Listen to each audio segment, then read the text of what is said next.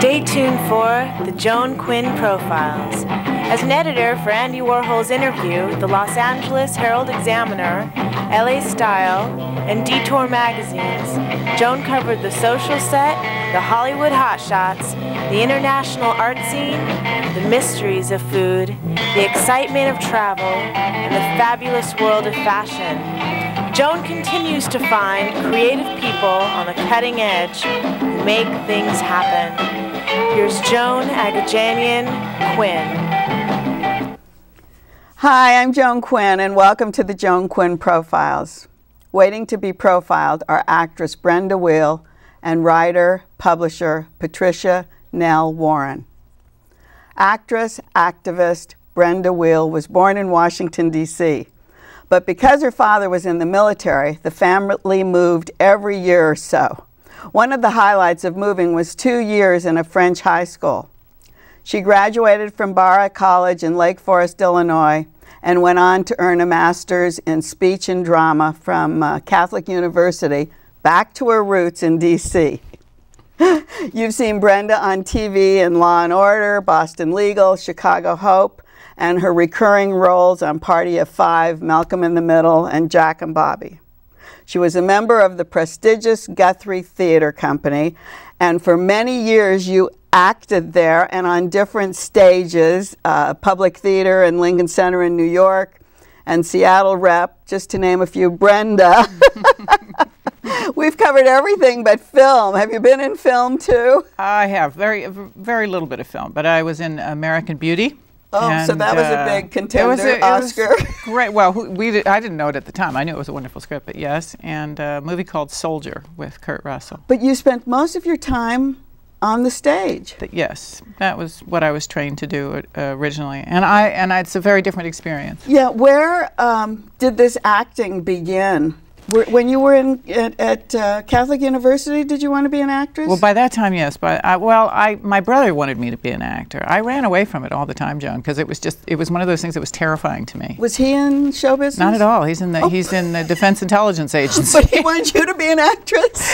Yes, I think he saw something that he really wanted to support, and it was a deep love of mine. But I was afraid, really afraid to do it. Well, you had never taken it, right? No, I was a French major. Not in high school, not in. No, I never took any acting classes. So how did it happen?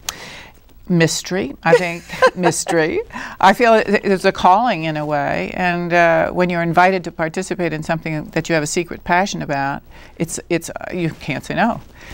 So I discovered in doing it that I loved it, and it said something to me, and you know what? The most interesting thing to me is it gathers people together. That's what Live everyone theater. says. The idea that you're in a theater alone, right, and you're acting, and people are actually there sharing something with you. That's exactly right. Do you feel that? Very much so. But well, then the calling came. But where did the calling come from? I don't know. How'd you get to the Guthrie? Well, the Guthrie, that was such an interesting story. I had done one show at the Guthrie, and they were changing over to the new artistic director. And that artistic director, with whom I'd never worked, said, "Would you come back?" Well, I'd been there for 5 months in repertory.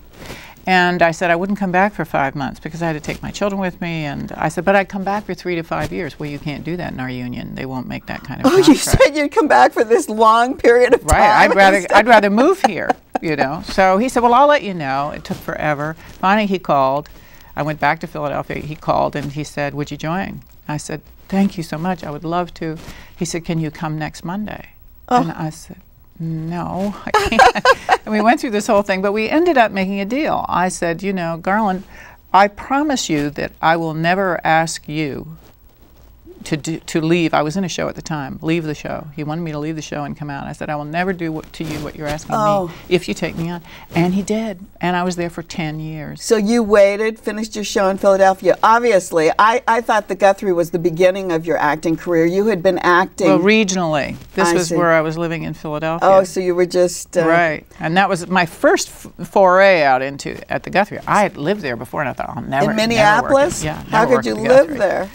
Well, my husband was head of some arts, state arts councils. Pretty hard weather, right? I loved it, though. Oh, did you? Oh, my gosh, what a wonderful city. Yeah, it was cold, and it was hot and muggy. So we ended up professionally finishing what you should have been doing, and then going and because of your professional attitude, you stayed there a long time. I did. It was Did a you great go gift. to different theaters in between? Could you work at different places? You know, late in the game I could. It was such an intense schedule. We worked 9 months of the year, 7 days, practically 7 days. Doing what? Were you in training? No. Well, we had training. The theater gave us training as well, but we were also, I would be in a show, I would be rehearsing a show, and I would be understudying a show all at the same time. Oh, so that was the kind of involvement Right. when you're with a company? Exactly. Does it happen all the time and all? No, never anymore, I don't think. It's too expensive. And Oh, I see. Yeah. What about the theater as opposed to television? Do you see any similarities? The similarities that I can find, and I haven't done that much of it, is that there is a community of people who create the show. Well, And because you've so- been on those shows that are what? Long playing shows. Yes. So you go in, and sometimes there's a host. You can feel that there's a host of the family. Oh, that's They're interesting. very open, very warm, very including. And then other sets, I say sets because you don't feel that, or you can feel the tensions or the discomfort. But I have never been on a long-running show, where you go every day for years. But what about the theater? Those are long runs in a way. They're just more intimate. I don't know how else to describe it. Your rehearsal period, number one, which I love, that's what I love, is rehearsing with people. Does somebody take charge the same way you were talking about on a TV set? Is someone in the theater like, would you be the hostess? Yes, the stage manager, actually. Oh, that's it. The So, stage manager yeah, is. But yeah. you're almost an ambassador if you're in a company. Yeah. You know, you're an ambassador. So you've been on a lot of stages throughout the U.S. What are the difference in stages? Do you find difference in audiences or difference in the theaters? Both. Cities in which there has been a long history of theatrical performances available to the citizens. It's a very different experience. They're wise. They're smart. They know they know what's good. They know what isn't good.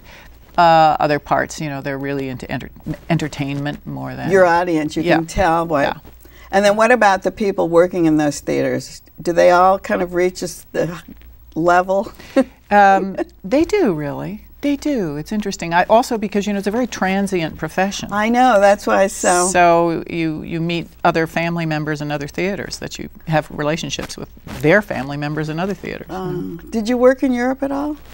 I did. I spent 2 years. I did a production of Peter Sellers, not Peter Sellers, the Pink Panther, but Peter Sellers, the genius wunderkind, brilliant Peter Sellers. And Not to say the other one wasn't brilliant No, too, but both in their exactly. own way. I know. Exactly. Peter Sellers, the theater guy. He put together this piece. It's from a Greek play. Well, it was the Greek play called The Children of Heracles, after 9/11, and we went to all over really? Europe, and we did this play. I was playing Demophon, who was the king in the play, but he didn't change any of the language, but I would be, in his view, the contemporary president of the United States. That was behind the language for him. So all of us were in contemporary clothes, and we met with refugees in each of these countries because the play is about refugees. Oh, so They'd be on the stage with us. Is that right? Yes.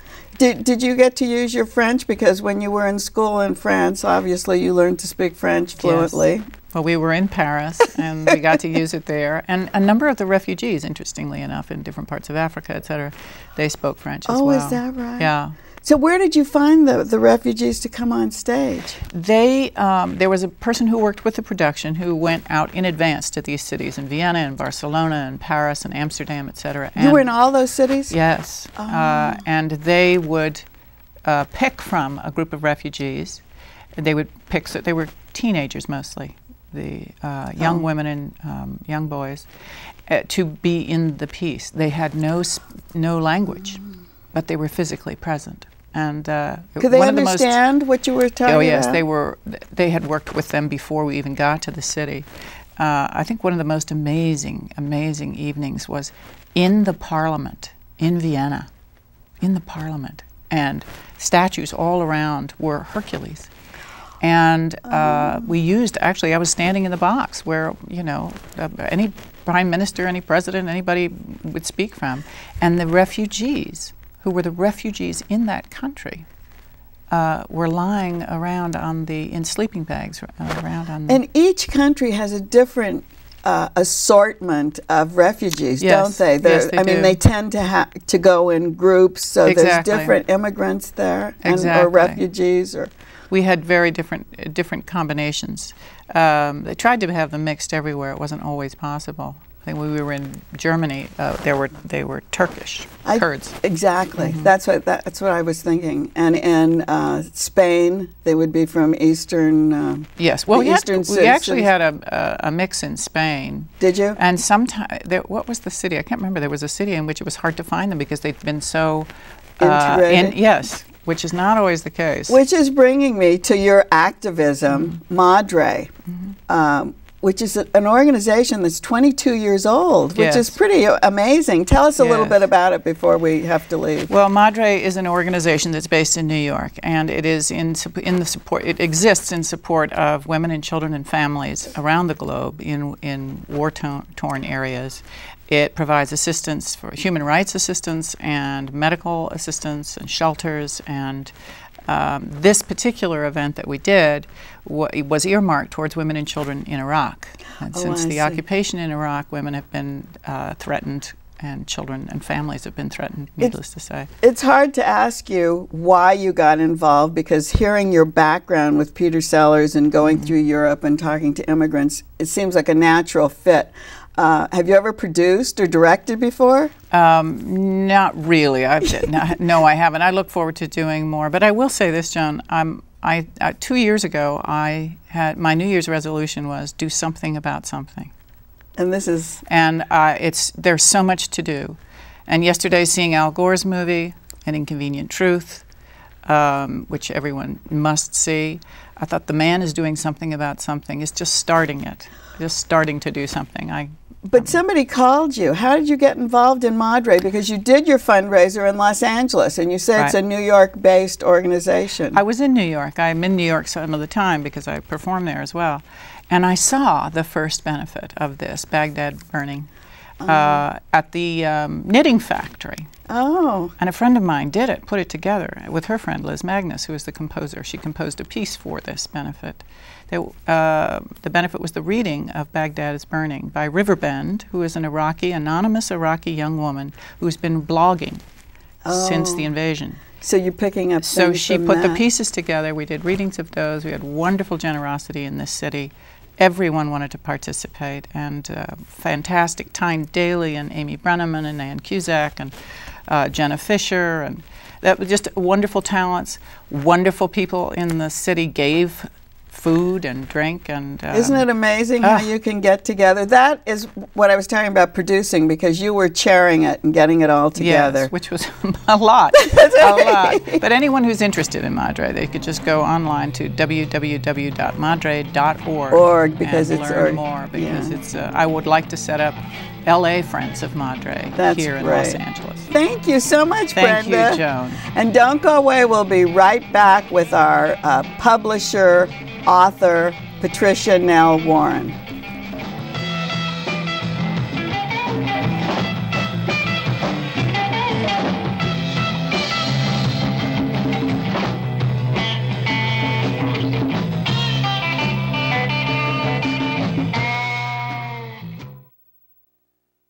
At Comcast.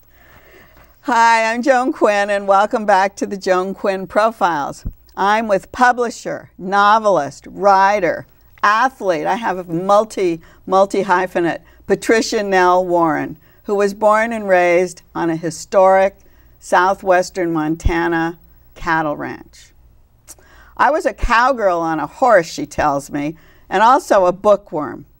She graduated from Manhattanville College of the Sacred Heart with a Bachelor of Arts in English. And where does the cowgirl with a Bachelor of Arts in English go when she finishes school? Well, the cowgirl was in shock when she arrived in New York City. Was she? I did the typical thing of the tall buildings. I loved it when you said, I was raised on a horse. I was. We were a working ranch, and all the kids worked. We helped. We were part of the operation, and we were also expected to do our homework and stuff.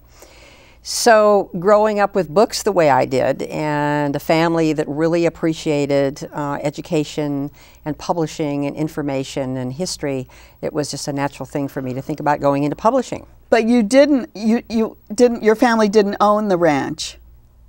Or did they own the ranch? Yeah. Oh, yes. Oh, they did own the ranch. Yes, yes, they did. Oh, because when I thought it was a historic ranch, I thought it belonged to, you know, like that was later on. Oh, is that what happened? Okay. The ranch had been in the family for 4 generations since my great-grandparents came out to Montana in the 1860s. Ah. And so my dad was the most recent generation, and my brother and I loved the ranch and, you know, loved everything about agriculture and the environment and the sun and the grass and the animals and everything, but we really wanted to do other things with our lives. So my brother became a pilot and an engineer, and I had wanted to be a writer ever since I was 10 years old. Oh, is that right? Yes. So. But you were in the rodeo, and you were. I rodeoed a little when I was a kid.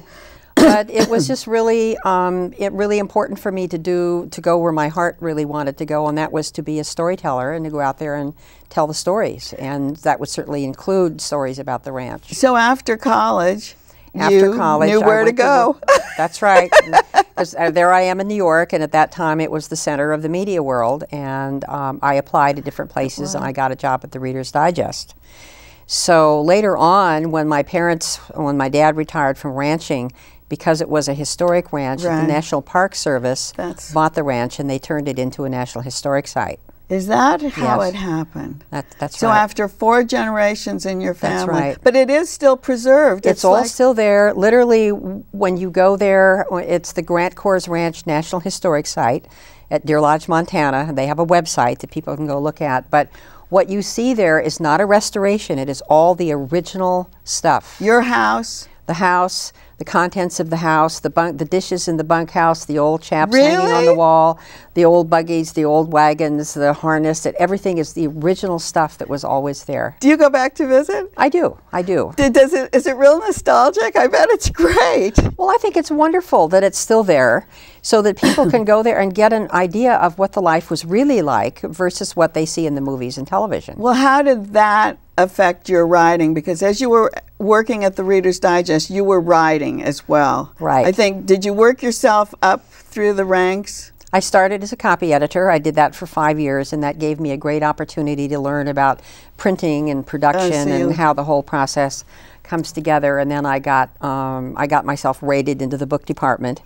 And because I'd always been grown up in a family that was so interested in history, I worked on a lot of projects that had to do with history and originating books and then working on other people's projects with their authors. Were you writing at the same time for yourself? I was, on my lunch hours and at home, I did a lot of writing. And were you writing novels at the time? Poetry, short stories, novels, all kinds of stuff during those years. And you were also a marathon runner. Was that during that time too? That started in 1968.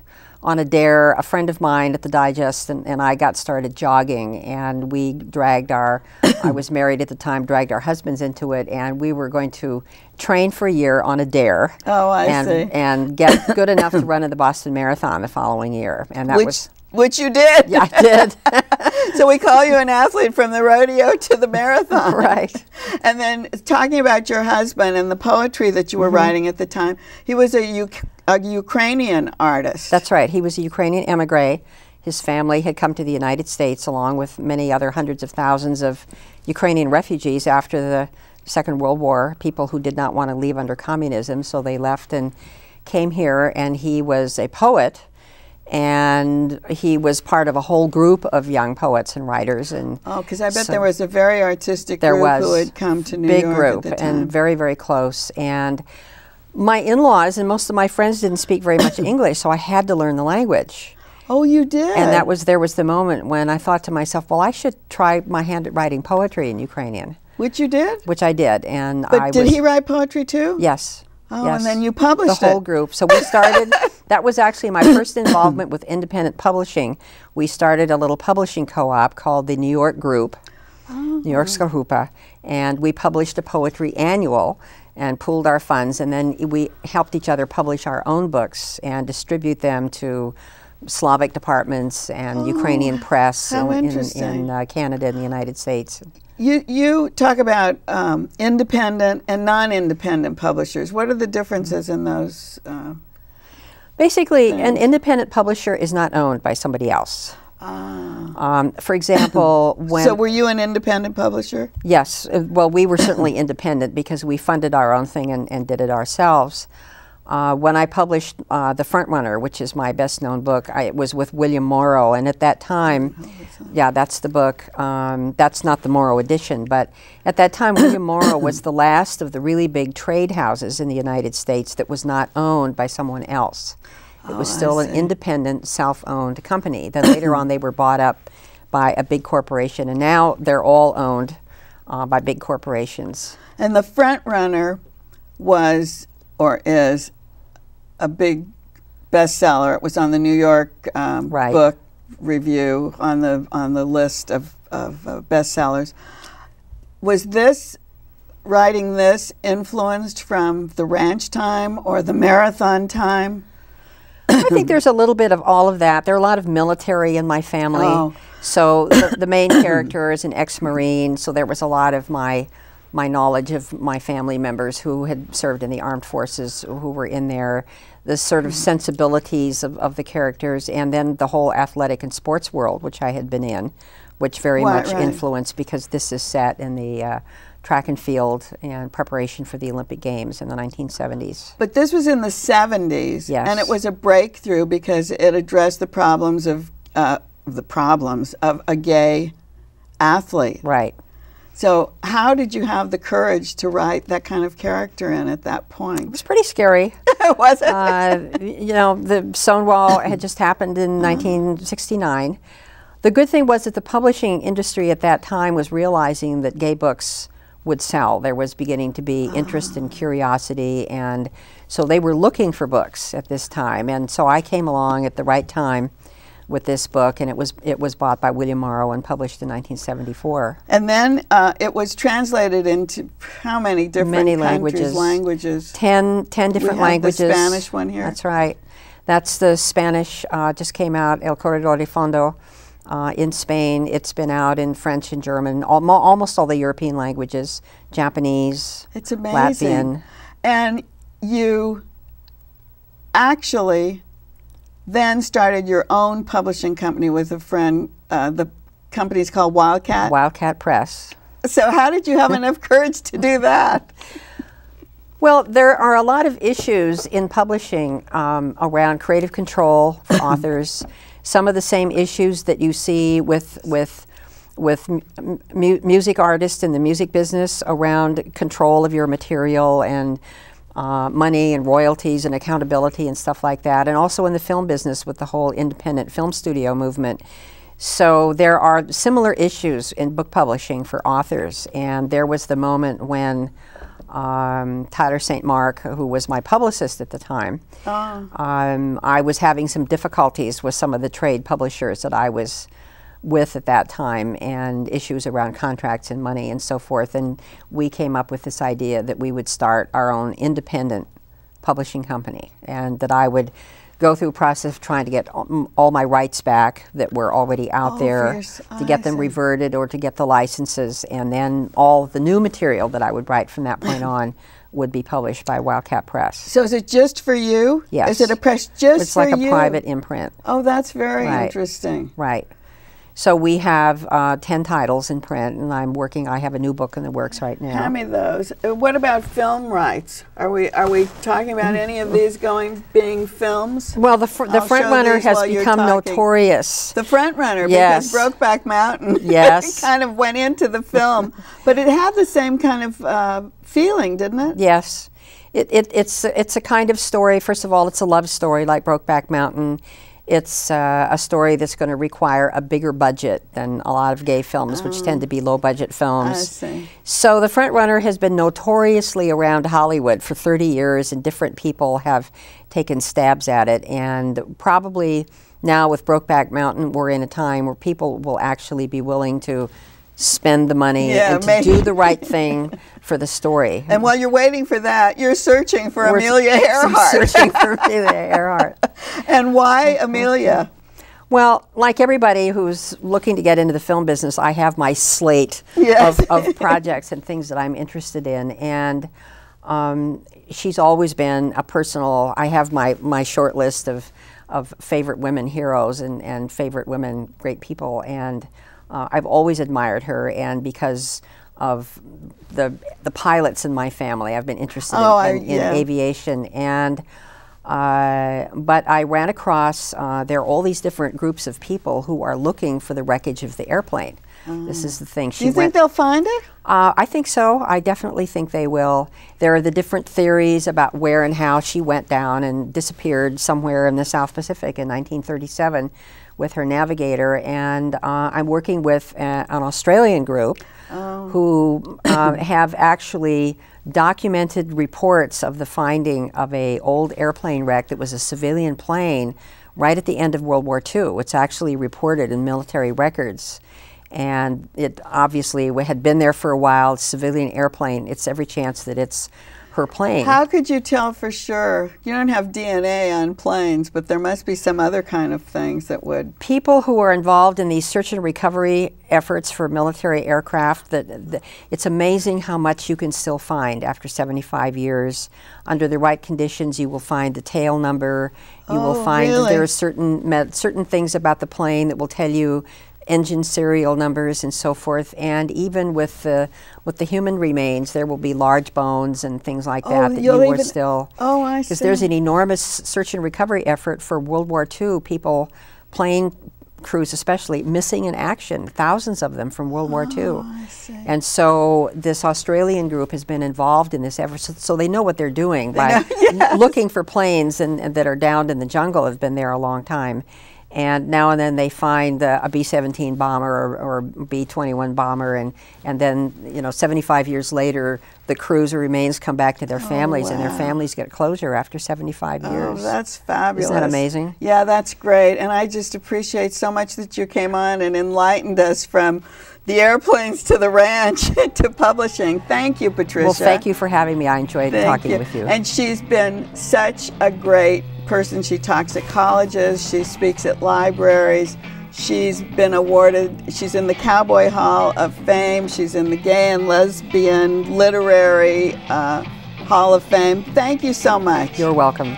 Keep writing to 777 South Figueroa, Los Angeles 90017. See you next time.